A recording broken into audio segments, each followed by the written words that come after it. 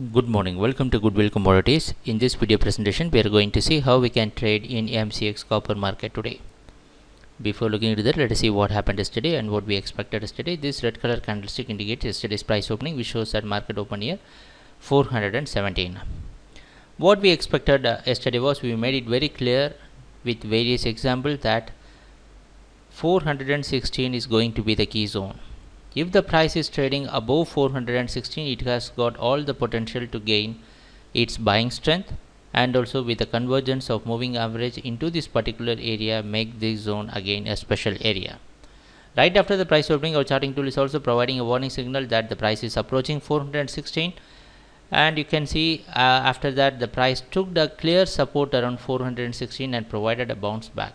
Then again our charting tool giving a blue color indication stating that the momentum can be on the buying side. So slowly and steadily the price went up till 419.5, and so many times the price tried to break this, finally closed around 418.55.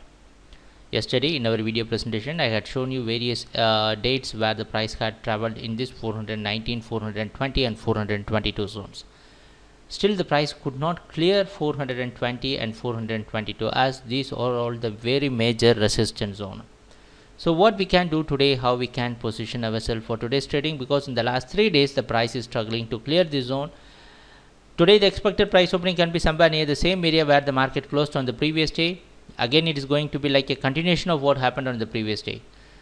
Our entire focus will be again on 416. Still we are not out of danger, because we didn't, even though the price closed higher compared to the yesterday's price opening, still we can see that the price is very much struggling to clear 420 zone.